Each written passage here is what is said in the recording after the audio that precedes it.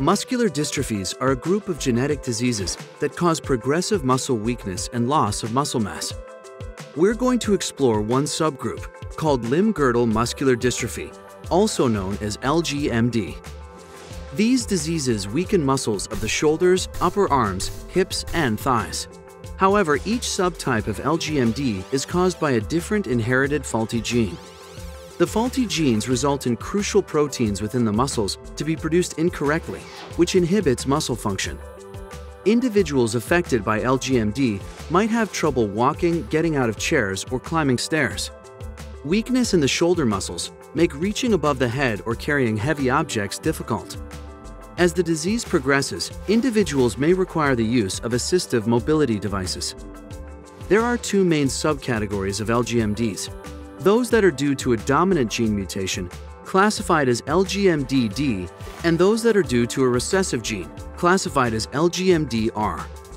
Gene therapy may be able to provide new opportunities to slow the progression of this disease by introducing genetic material into cells, helping them to change the way they function.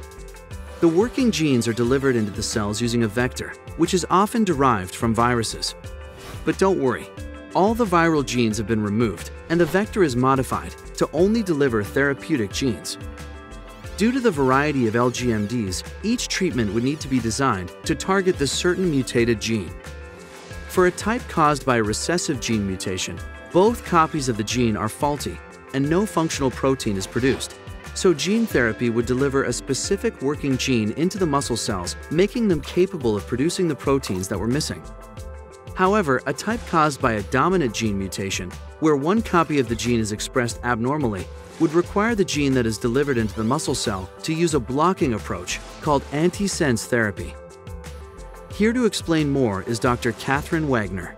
Antisense therapy is designed to keep cells from interpreting genetic information. Genes are copied to RNA, which carry out the instructions of each gene. Antisense therapy uses synthetic DNA or RNA that bind to the dominant gene's RNA, blocking its ability to make the faulty protein. Essentially, the faulty gene is turned off and its harmful effects are inhibited. This approach uses vectors to deliver the therapy as well. Researchers continue to work optimistically on gene therapies in clinical trials until they are safe and effective. For more information and resources about gene therapy for limb-girdle muscular dystrophies, visit asgct.org.